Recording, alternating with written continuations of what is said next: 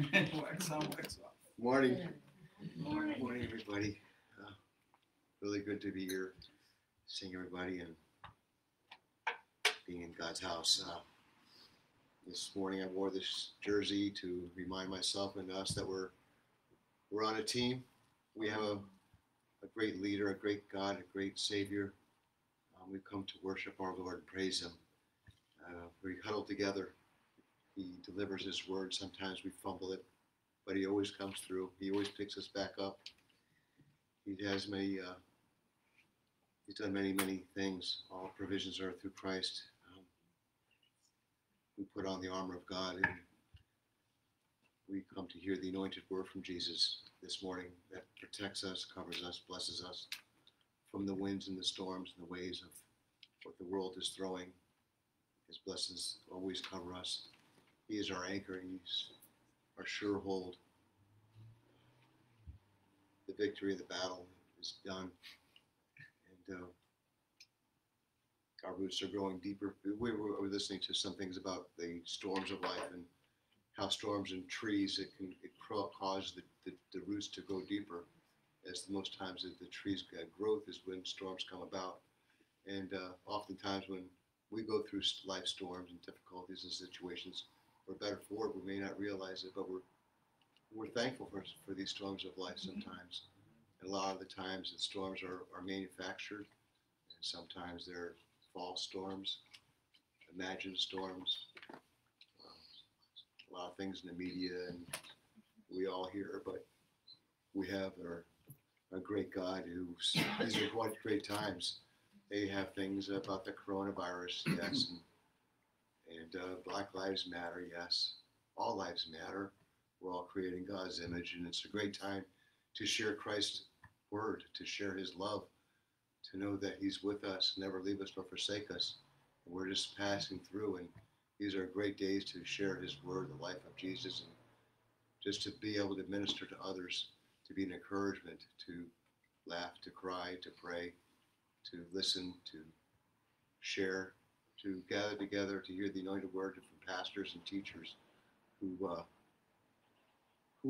doing amazing work. Their sacrifice does not go not noticed. And I think we all can appreciate our pastors and our leaders and our worship leaders and our friends and loved ones in the body of Christ.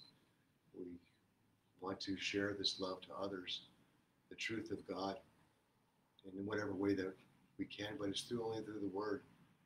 And the Word is in us, and it's a great treasure, and it's being developed each day, morning by morning, day by day, as we think on His Word, and we lift it up. We just don't, each moment of the day, there's different things that go about, but they're all planned. They're all a purpose. Even that things are going through today, there's a plan and purpose for all of these things. I think it's great times for the church, for the body of Christ, for leaders, for ministers, for preachers, for prayer, for mothers and fathers, for housewives, for everybody. I think these are great, great times. Father, Lord, we thank you so much for your blessings, your covering, the cross, the resurrection, your great love, grace, mercy, all things, your holy word, Father God, you're holy. And we get to share your glory here now, Father God. Your glory is shed abroad, Father God. I think that those that have storms will never see a sunset differently or by a beach differently because you're in it. You're involved in our lives so deeply, and you care so much about the little things, the big things. You're here, Father God. So speak to us deeply, Father God, as you always have and do. Birth in us action, Father God, and renew our minds this morning in Jesus' name. Amen. Thank you. Thank you. Thanks, Kelly.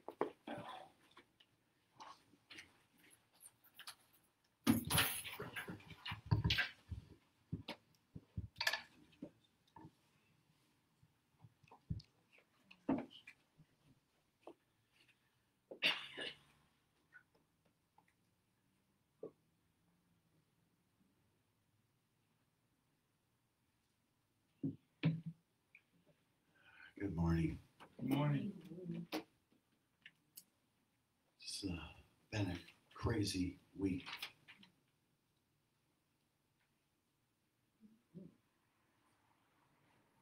The difficulties that are going on in our world, the cities, with people's lives, situations.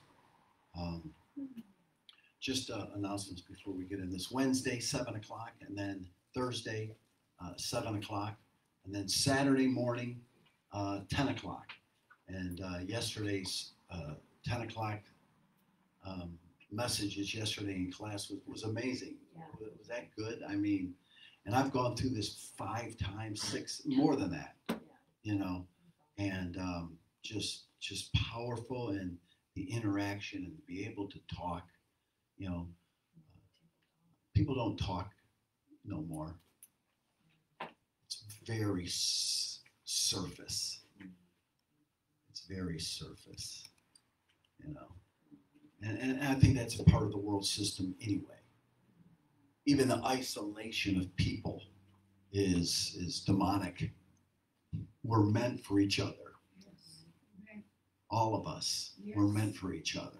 Yes. So, but look how quick they can isolate you. Not saying it's not serious. It's not what I'm saying at all. It's through agendas. People can be isolated like that. You know, so just a thought. You're covered by the blood of Christ. Amen. Preach, sister. Come on. So, Heavenly Father, we just thank you. Hey, everybody on Facebook. Good morning. Good morning. Instagram. And Instagram. Wow. What platforms we have. And the mixer. Wow. And our website. And our website. Yeah. And live. And live. Listen, if you're crazy enough, come live. Come on. It's got to take a special crazy person. We're peculiar people. Ooh, yeah. Yes, you are.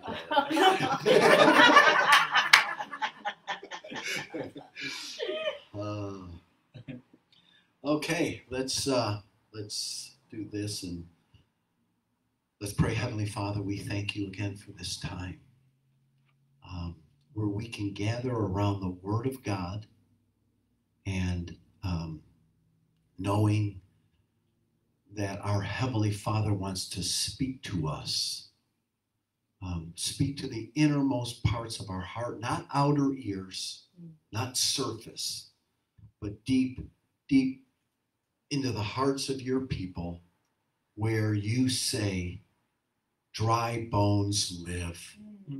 We thank you, Father. We love you. We praise you in Jesus' name. Amen. I don't know where I'm going to be going with this. I'm just going with this. Okay. I watched the death of Mr. Floyd, and I don't know one person who disagrees with the arrest and what's, you know, of these officers and the force and the ungodly, unruly actions that took place. And it's real sad. And if you watch it, it'll break your heart. It really will mess you up. And we know that there are problems, and we know that there are major issues. We know this. Other things that are happening, though, that are not being reported are just as evil. Make note of that. Like the 31-year-old black officer woman who was sitting in her car and somebody came and just blew her right away. Did you hear that? No, you don't hear. So it matters to the extent of the agenda that they want to push. And evil, we don't solve evil with evil. You know, so there's great problems. Great problems. And the world believes they have a fix And you must not fall into that. Any pastor, any church, any platform that separates any people by race or by color or denomination or nationality is evil. Whatever message they're putting out that does not unite people according to the Bible is evil, and it's antichrist. We have problems, many problems. And to talk about these categories of problems is a good start, because that's what they're saying. Oh, we need to talk to them. We need to listen. We need to hear. And again, it could be a good start. But I'm telling you, it's only surface. That's only surface issues. That will never solve the problems. We might be able to counsel each other to get how other people think, but they are only issues of problems. They're issues of life, and we have issues that are surface in our jobs, in our families, in our relationships. We all have problems. Life pours problems out. It's part of it. But how strong an individual comes is when we realize to learn how to solve those problems actively and properly. Not according to what people say, but according to the Word of God. What does the Word of God say about it? And I think of Martin Luther King, who I heard that protesters came and blew up his house. Blew it up. And they came to him and said, what are you going to do about this? Are you going to take this? Are you going to retaliate? Or you're going to the streets with this? And Martin Luther King, quietly, with the Holy Spirit of God upon his life, said, I am going to pray for my enemies. And I'm going to love those that persecute me. What a different look. A biblical look. So we have all these problems. But again, those are just surface. Those are just surface issues and problems. And those problems, just talking and listening starts, and we need that. And we will open up godly counseling for people who want to. But that will never get to the root of really who people are and what is in their heart and where does this evil come from. So action is wonderful. If I deal with those, surface problems, but how do I get to a deeper problem? Because it's the deeper problems where these things are seated in. Does that make sense? Are you with me? Yes. And if those areas aren't dealt with, you are just masking the problem just so you can go away and stop talking about your problem. And where do we go there? Where do we go? Yeah. Let me show you a couple of things here. Turn to Galatians chapter 5. We'll start there.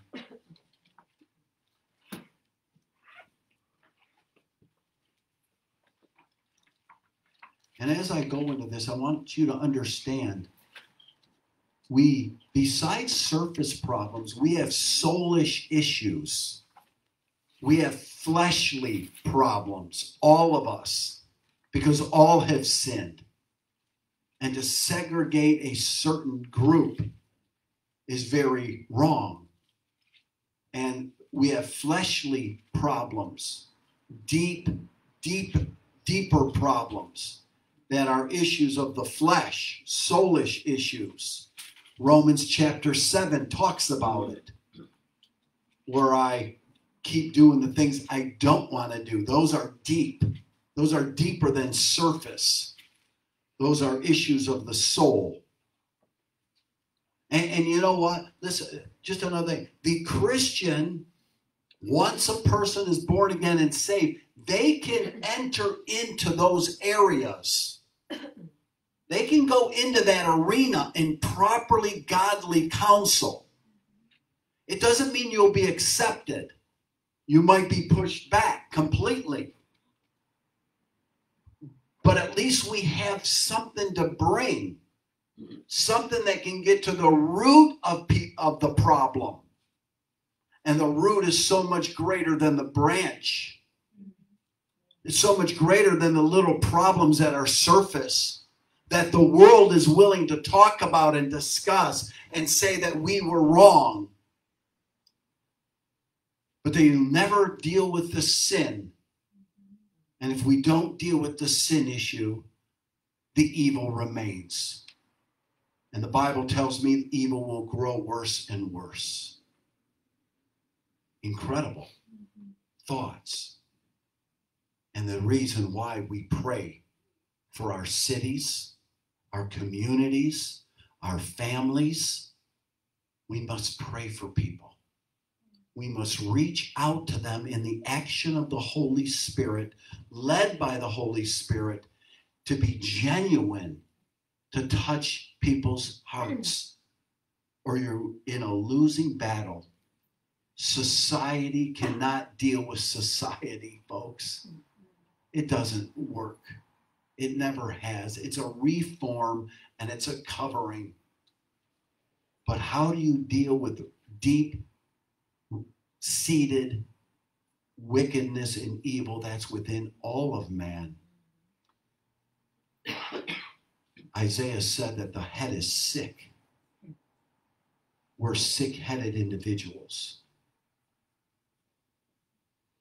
So in Galatians chapter 5, we get to learn a little bit about this. Just a little.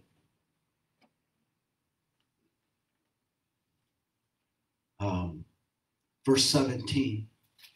And remember, as I read this, remember, the whole reading of this part of Galatians is to show that the Spirit can give victory over these areas. But listen to some of these. For the flesh lusts against the Spirit against the flesh. They are contrary to one another, which means they oppose each other. Completely opposition. A person that's walking in the flesh and a person that's walking in the Spirit is on opposite spectrums. So you do not know the things that you wish. But if you are led by the Spirit, you are not under the law. Now the works of the flesh are evident.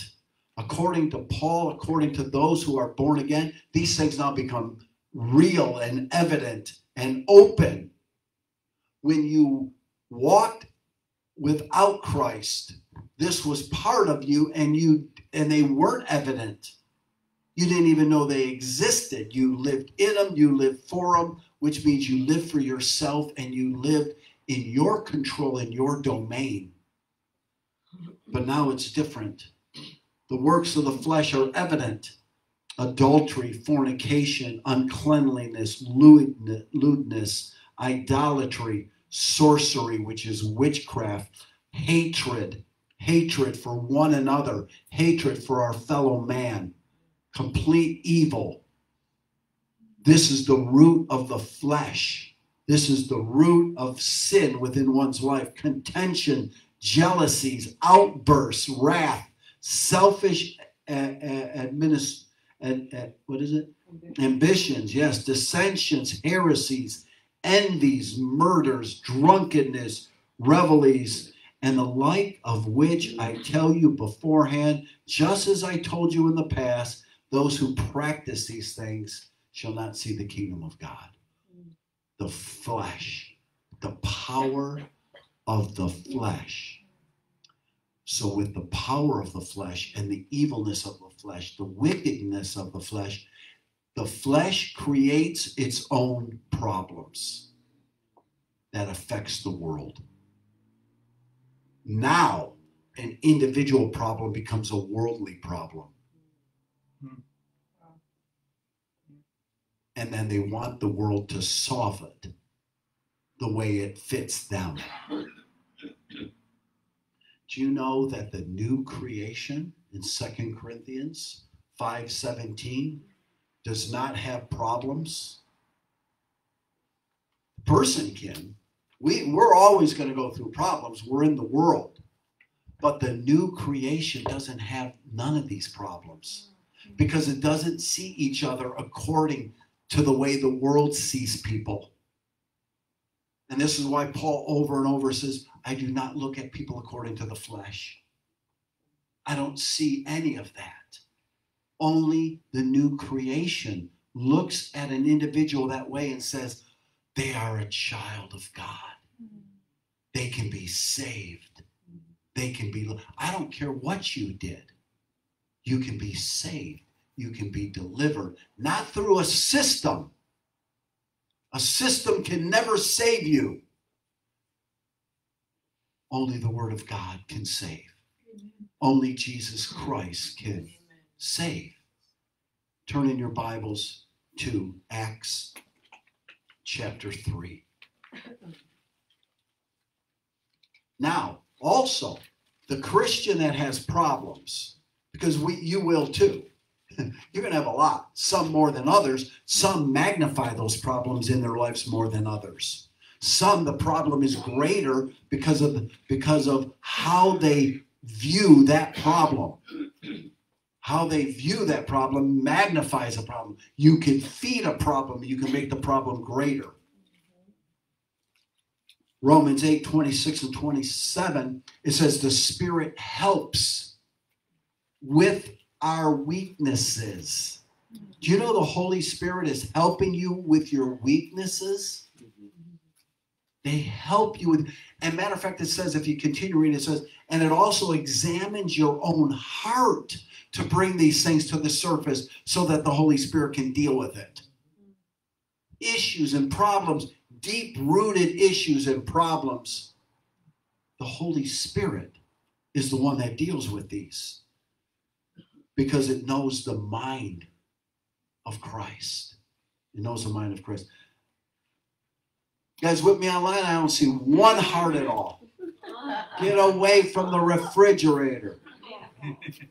Acts chapter 3.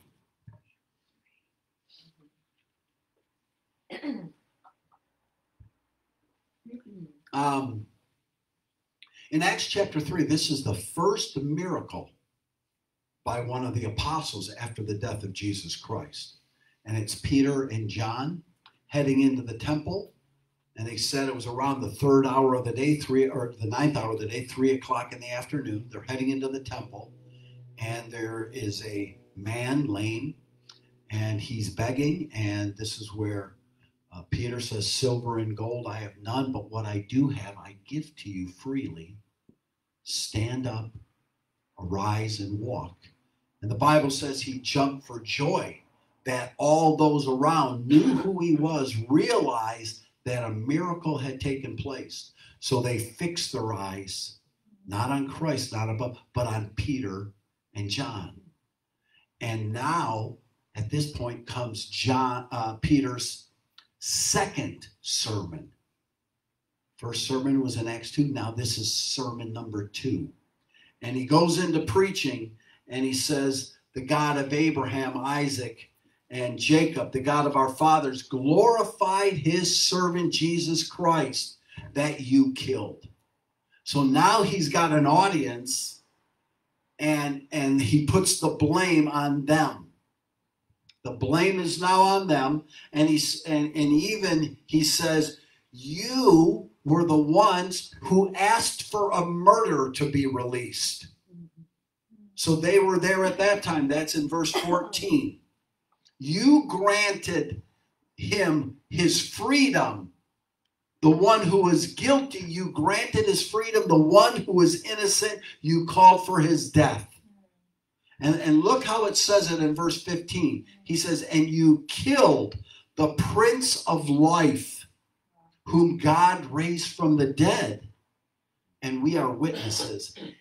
He calls Jesus Christ here the Prince of Life.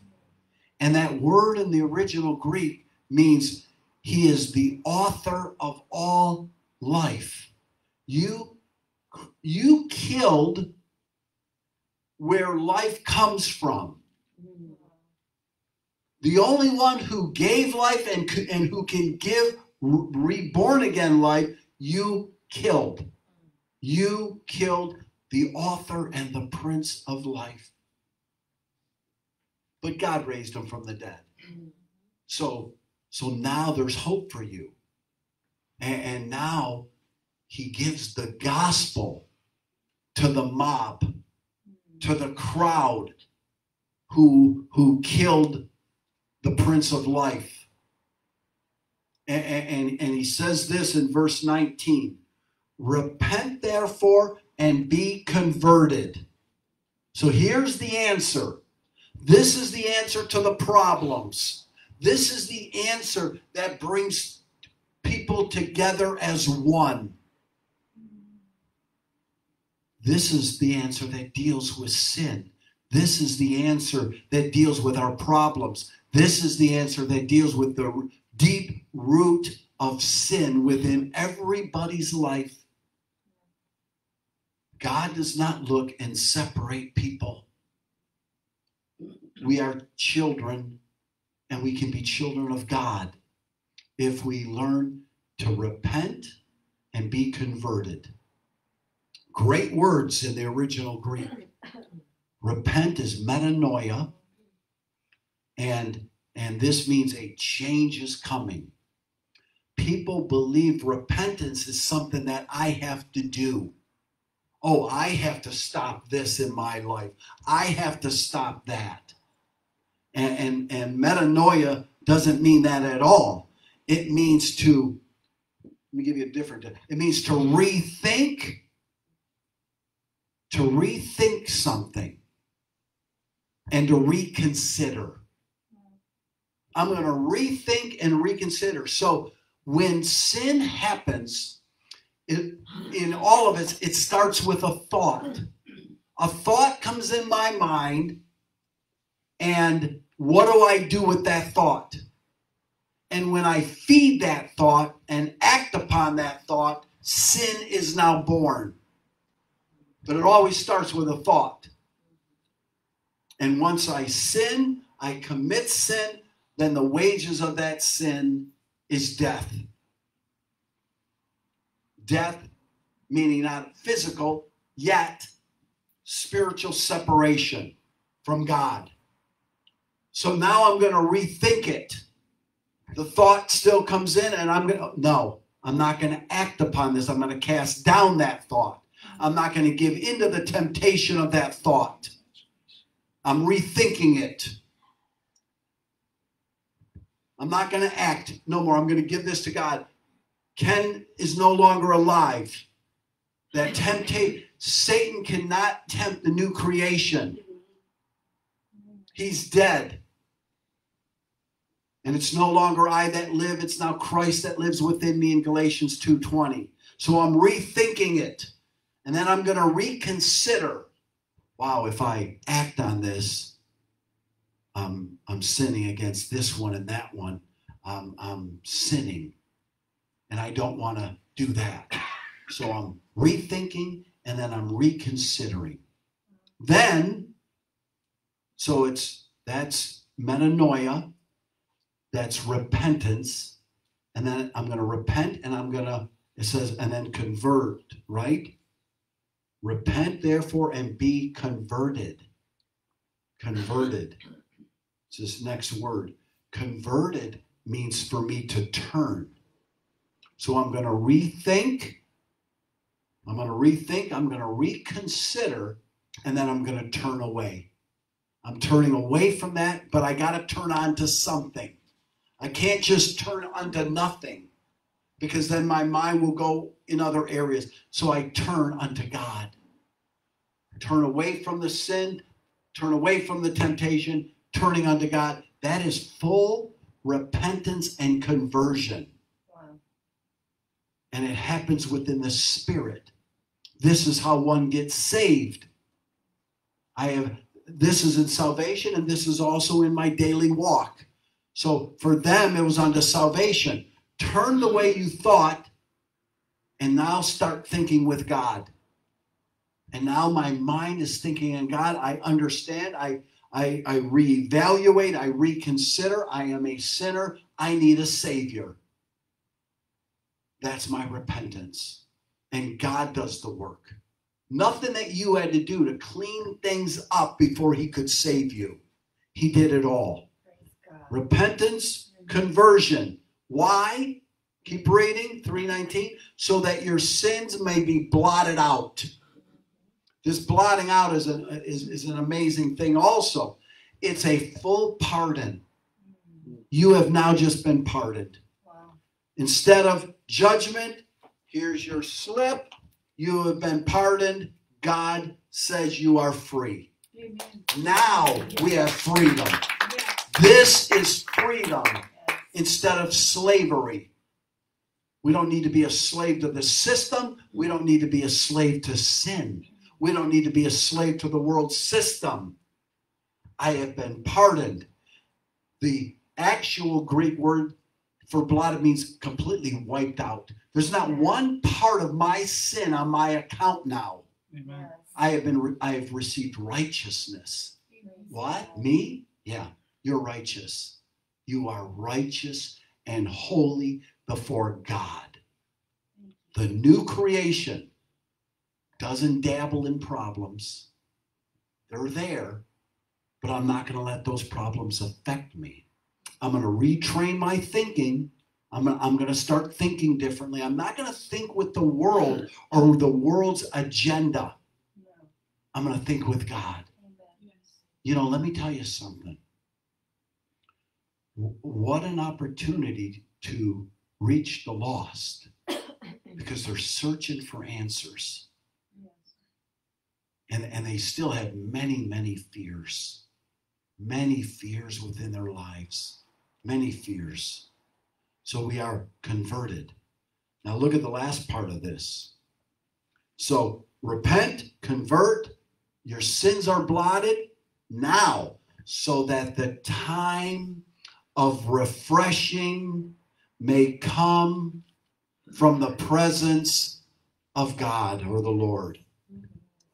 So we repent, we're converted, our sins are blotting out, and now, boy, does our cities need refreshing? Yes. Do we need a refreshing? Mm-hmm. Repent, be converted. Understand that your sins are removed as far as the east or the west. So a time of refreshing may come from the presence of God.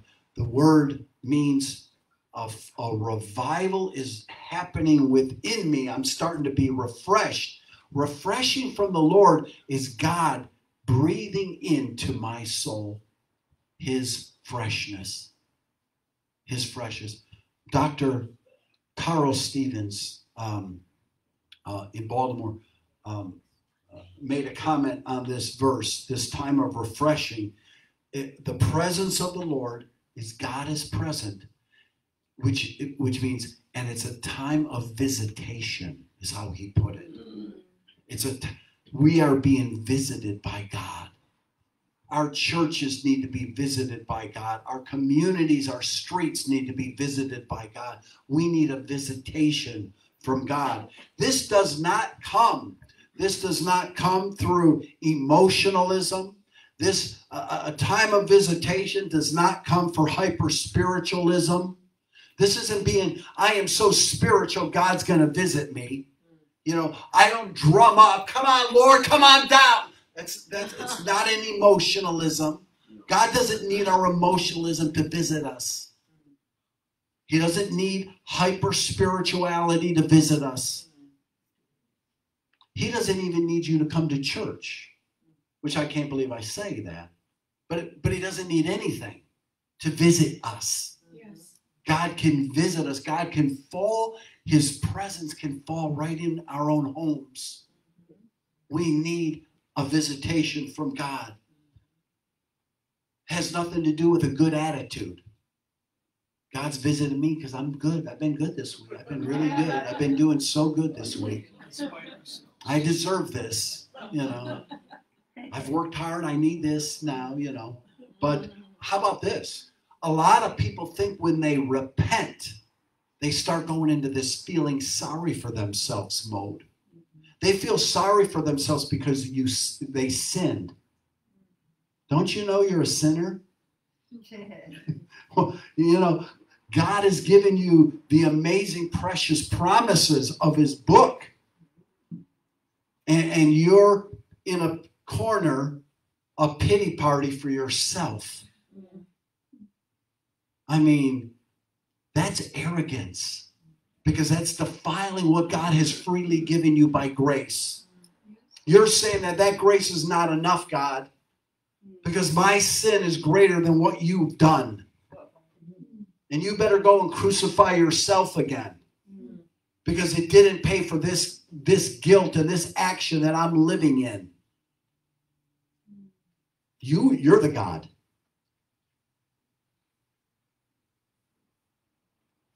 But we need the presence of God. Yes. We need him to fall upon in our hearts and in our lives. You know, so it's not from any of that. It's from repentance and conversion. And that's entering repentance and conversion to receive the presence of God is not entering into a place that we don't know about. It's not this little hidden place that happens only when that's like Gnosticism, that's steps of wisdom that we obtain. So God's got to bless me now because I've achieved this level. It's not this secret place. This is a place that he's already given to you, but our little puny minds haven't caught up with it yet. This is what it means to grow. Growing in grace in 2 Peter 3:18 is realizing, understanding that God is going to pour his presence upon me today, now, in this moment. Why? Because I've got problems. I've got the issues of life that I'm battling in my mind, and they're winning. Surface, go to the root, repent, convert. Understand your sins are blotted out, removed as far as the east is to the west, and he remembers them no more. Amen. Yes. Believe it and deal with it, and let's go on living for God. We don't need to be preoccupied and isolated because of the problems, because of issues. Hey, our heart breaks for families. Show it. Through the love of God, not because you agree with the issue or not, because we're called to do it. We're called to love one another. People need the gospel. Amen. The world is falling. People need the gospel. Let me do one last thing and we're done here today. 2 Corinthians chapter 4. You know, the new creation, this new creation that doesn't, struggle with any of these life's issues is really, we need to learn to have a new, and I've been preaching the new creation since the beginning of this year. But we need to have a new viewpoint on it. We need to fully understand that souls are precious. People are precious. Life is all that matters. Eternal life. Eternal life. What did I say? Boy, I love that better than Facebook. I just sit there. 2 Corinthians, right? 4. Mm-hmm.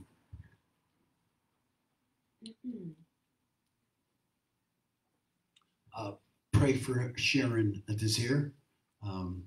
She is so amazing. Yes. got a chance to speak to her, right? She is an amazing woman, and boy, she loves God. This is this part, as it starts in verse 8, is the ministry of suffering. And to say a believer will never suffer, I mean, you got to be under a rock or something. I mean, I could say some other thing, but I got to watch the tongue here. But you know what? Here's the thing. Here's what it is. So we know. Does everybody here agree that we have life has problems, and even more are thrown out than we expect? And remember another thing: these problems can arise at what? Any moment, and escalate quickly, to the point where, whatever. Life is important. People's lives are important. We must have a love for people. We must have a love for people. Here's 4 problems right here. 4 issues. 4 issues of life. But look at it and just think about it a little bit. One of them is where the person is responding in the flesh. And boy, we can respond to problems. And we respond and people know. And then there's the new creation in the same problem. And just look at this a little bit.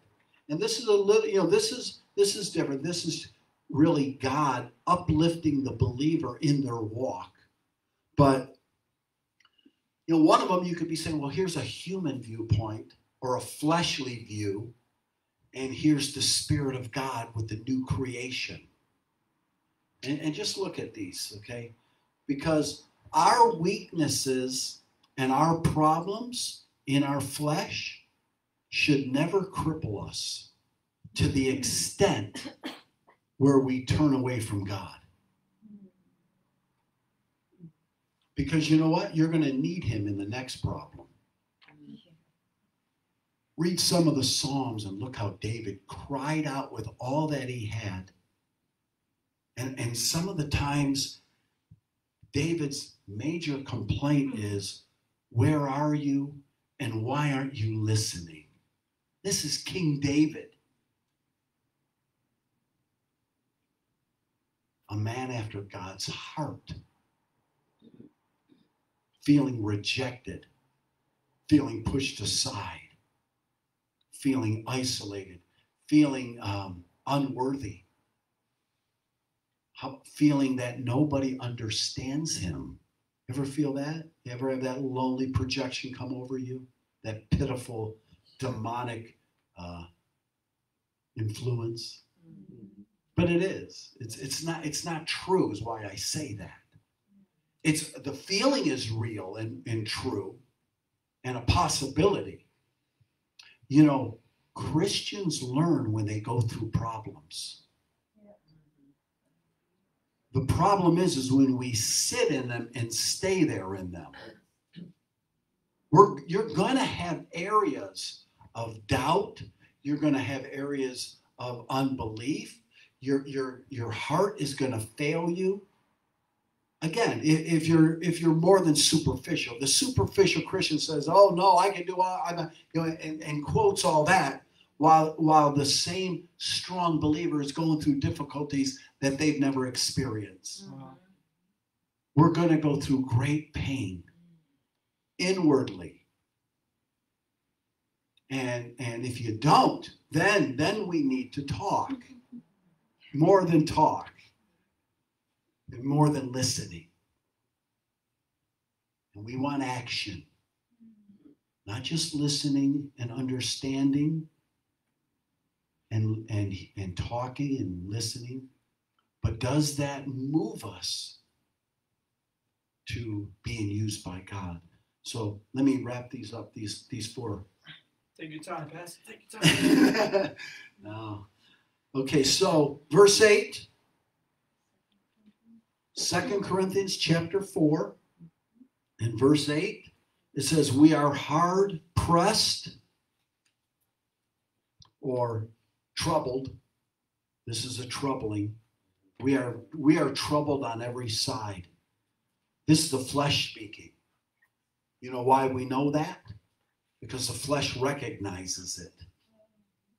I'm recognizing it in my flesh. Oh boy, this is trouble. Oh boy, this ain't good. You know, and it's there. You know, it's not that it's not there. It's real. This is real life teaching. This is biblical teaching. But remember, there's the other side to that problem. And the other side of that problem is the new creation that's going to handle it the way Jesus Christ would handle it. That lives within you, each and every one of you. So I'm hard pressed on every side. Yet, here's the spirit side, not crushed. Mm-hmm. Look at that. That's how God just said, yeah, you're troubled. You're perplexed. You're not crushed though. You know. Have you found my presence in this troubled on every side yet? Have you realized the presence, the divine visitation? I love that. A divine visitation. Have you found it? Number 2, the second one. We are perplexed. This is, you know what perplexed is? It's uncertainties that I haven't figured out yet. Because we need to figure it out, right? We need to figure out our problems.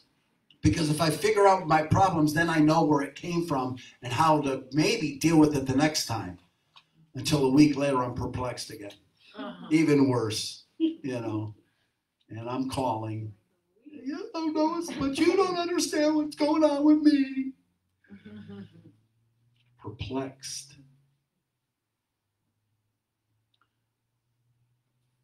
Flesh, spirit, but not despaired. You know what despair means? It means I'm not going to lose hope. I'm not going to lose heart because the Word of God is greater than what I can't figure out or my uncertainties. And you know what? There are times that I've gone through different things, and then the answers came years later of why. Every year when me and my wife went to convention, everything broke loose. And we started blaming ourselves of what's going on, what's in our lives, and why is God allowing this to happen. 3 years later, it came to us. Oh, that's all you got? Yeah. You know, I mean, just different attitude, different way, because I'm not going to lose hope because of a surface problem. You know what? I've got the body of Christ. You have people praying for you. You know, it's amazing to know that nobody will love you like the Christian. And you know what? In all problems bring fear, and fear dispels faith. And when faith is attacked, genuine love is minimized. The love of God, perfect love, cast out. Perfect love, the love of the Son, cast out fear. So I don't lose hope. How about this? I don't lose confidence either. My confidence is in the Creator. My confidence is in my deliverer. My confidence is not in this world or the world system. My confidence isn't in people in Washington making the decisions. It's not our confidence. My confidence is in the Lord God, my Savior. Amen. Yes. The maker of what? Heaven. Heaven and all things. All things. I don't lose hope. So I could be uncertain, but I'm not going to lose confidence, hope. I'm not going to lose the words of the Bible. I'm not going to lose love. I'm not going to lose what God says about me. I'm not going to lose the foundation that I'm sitting upon. I'm not losing that. Amen. And you know what? Even if they take away all of our Bibles and burn them, that word is in your heart. Amen. That's not on tables of stone. Yes. He puts them on your heart. Okay, where are we at? Number 9. I'll just run through these. We're done. Okay, persecuted. The outside flesh says, I'm persecuted. I'm being persecuted because of this. Look what the inward man says. Look what the new creation says. But not forsaken. See, it might be true you are persecuted. But God says he'll never leave you or forsake you. What is more important? You know, I think of Pastor Silva in India, you know, put in jail for long periods of time, completely persecuted until the amount that in jail came to like 100 and some people got saved. God put him there to preach the gospel. He was persecuted, but God didn't leave him. We're not left in our situations alone.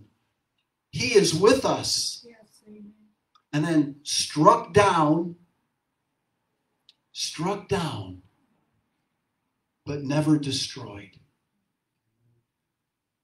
You know, they might strike down the flesh, but the new creation, the inner man within us, they can never destroy.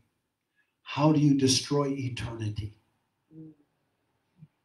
This life is a vapor. Believe it or not, Cassandra's going to be 25 already pretty soon. When's your birthday, girl? 19. Soon, right? 16. Sorry. So just a viewpoint to look at. Heavenly Father, we just thank you. We thank you that we can stand upon the word of God, and it is more true and more real than circumstances of life that trouble us and take us down and pull us in all directions. Uneasiness of the world, direction that is uncertain. Is your direction uncertain? Even with all that's going on, do you have an uneasiness about where you're going? You know, you can have Christ today. You can accept Jesus Christ. Does that mean your problems go away? No, they probably just start then. But he has you in his hands. He loves you. He died for you. Accept Christ today. It's a free gift of salvation. Believe in him for eternal life. We thank you, Father. We thank you for your amazing love. We pray for the United States, the place that's supposed to unite one another, accept people. Thank God he accepts you just the way you are. And we love you, Lord. We just praise you. We thank you in Jesus' name. Hey, on Facebook, we just want to thank you for joining us and being with us. Continue to pray for us. Continue to pray for us. Get before God. Experience the presence of God. If you can give to the ministry, you can go to GGC Miami, ggcmiami.com. In the upper right-hand corner, there is a donate button. If God puts it on your heart, whatever that is, whatever it is, it's so much appreciated. Donate. Give to the ministry. Give to the work of God. Amen. God bless you. God bless you. We love you. We love you in Jesus' name. For those that want to go to a wrap, I don't know if you put it up on Facebook. Okay, we sent it to those on Zoom. If you want a link, I guess you can text me or my wife, and we'll get you out a link. And come on, let's talk about what we heard. If you have some time here today, if not, God bless you in your week, and think of that new creation, touching a life today, touching a person who is hurting, who is fearful, who needs God.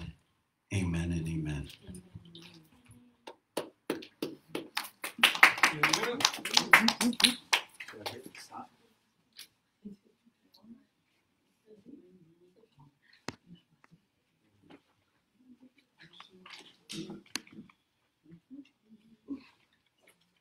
Ten.